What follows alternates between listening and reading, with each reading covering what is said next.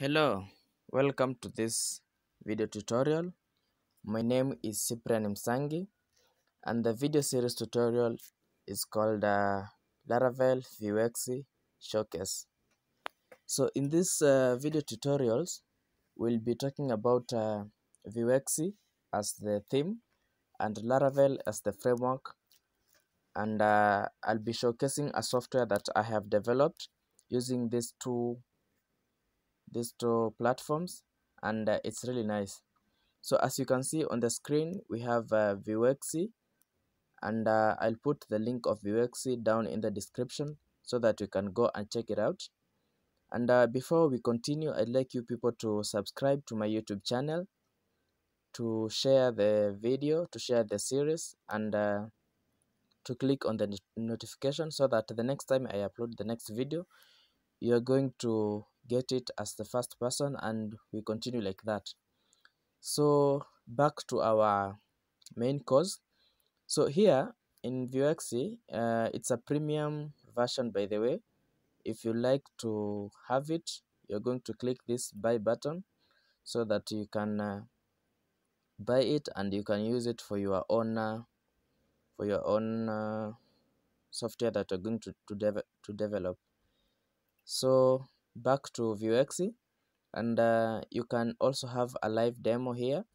So there is the vertical layout, vertical dark layout, horizontal dark layout, collapsed layout, semi-dark, and it's really nice. So in this case, I'm going to show you the semi-dark, which I feel like it's very nice for the admin platform.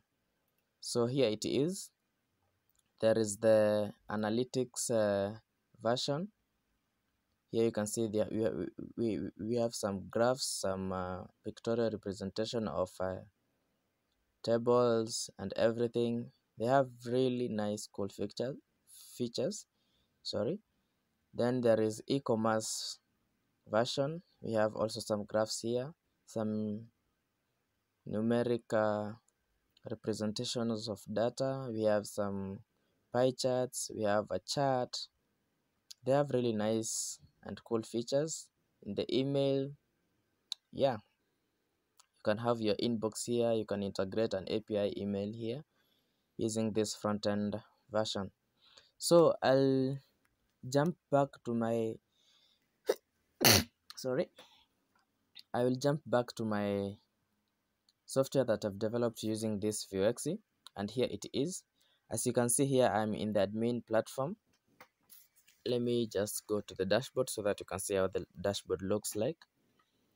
So this system has been developed for the Ministry of Education, and I just found it nice that I should create some tutorials to show you what I have done using this theme and how cool it is. So for a start, I'll just explain what this software is all about and what it's supposed to do, and the people the users who are going to use this system. So we have mainly 4 users of this system. The first user is the super admin. I'll talk about the responsibilities of super admin. One of the responsibilities and the main of the super admin is to, of course, administer or check out the whole system and make sure that everything is in control. Now, first role, the super admin is supposed to approve the institutions whenever they apply to be registered in this system. That will be the first job of the super admin. The second job will be after he approves the institution they are going to post some students here. So he'll be also approving the graduates that the institution admins have posted into this system. Then after he has created those students from those institutions, there are also some functionalities that are coming up with after being approved.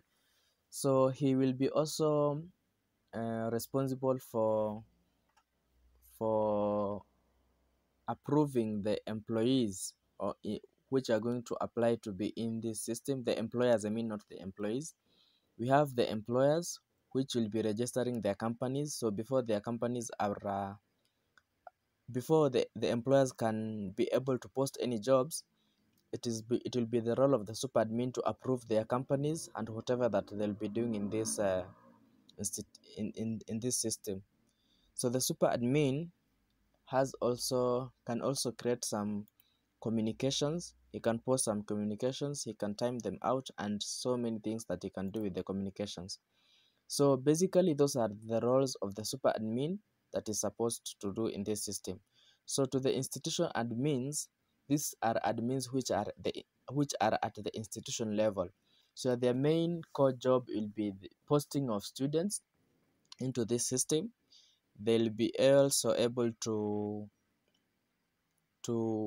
send the students, to manage them, and all those duties that the institution is involved to do with their student. So we also have the employers. The employers will be posting jobs here. They'll be also posting some communications to this system, to the students, to the institution admin, and whatnot. We also have graduates. The graduates, their main core here will be searching for jobs. They can upload their profile, they can change their profile, and so many things that they can do in this system. So that's all about this system, and I'd like you to continue sharing, subscribing, and liking this video so that I'll be able to create more and more videos of the same. And in this series I'll be using Postgres database. I'll show you how to integrate Postgres and XAMPP in the same YouTube series. So you're going to follow up with me. I'm going to showcase for now, but in future, after I finish showcasing, maybe I will show you how I integrated all these things all together and how you'll get up running and going. But kindly please subscribe to my YouTube channel, share, view, and we'll get along well and we'll be going on well. So until next time, have a good time as you wait for the next video tutorial. Thank you.